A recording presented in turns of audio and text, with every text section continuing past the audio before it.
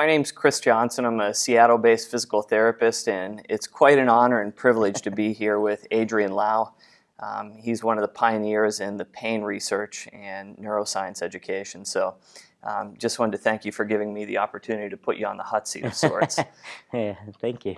So one of the first things I wanted to ask you is, with a lot of the pain research that's emerging, I think therapists start to get wary of becoming psychologists. And what would you like therapists to know in terms of that particular issue? Well, I hope psychologists aren't watching this, but psychology is boring. I mean, you don't want to do that. I think what I'm trying to say is you want to do psychotherapy in the sense of changing people's thoughts while doing physical therapy.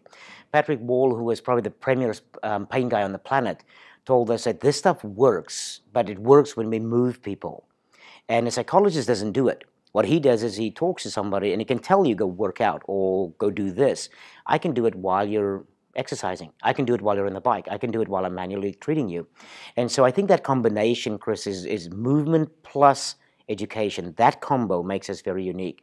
And so taking another route, if somebody cannot move because they're stiff, I would argue it's my job to manipulate or mobilize them. If somebody cannot move because the muscles aren't recruiting, it's my job to work on muscle recruitment, motor patterns, etc.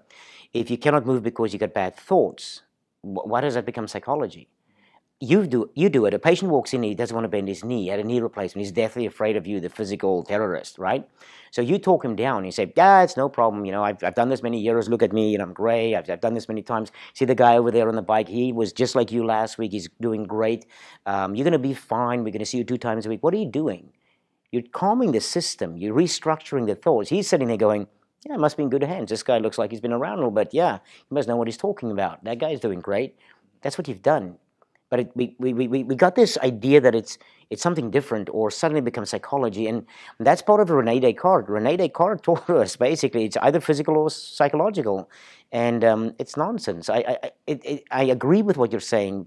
Therapists think this way. But no, we are psychotherapists, but physical therapists doing a little bit of cognitive restructuring.